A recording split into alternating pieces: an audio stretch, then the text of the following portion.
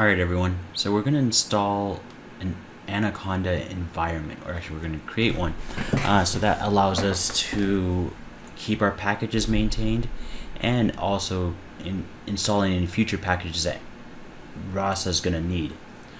So let's go ahead and get started with that. So first, I usually like to move into the directory that I have everything set up. So I have it in my desktop and in the Rasa folder.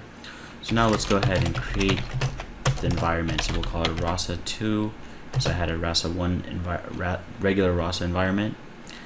And let's do Python 3.7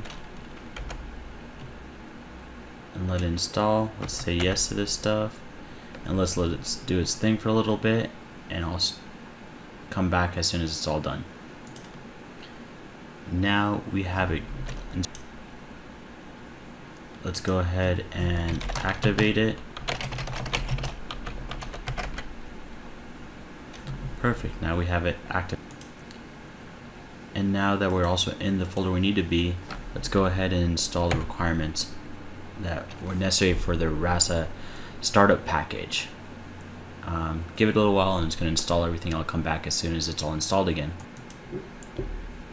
So as you can see, everything has been installed from the Rasa startup package, so we're ready to get going with the next steps. I'm going to upload this as a separate video so that way people can easily follow along with a short video.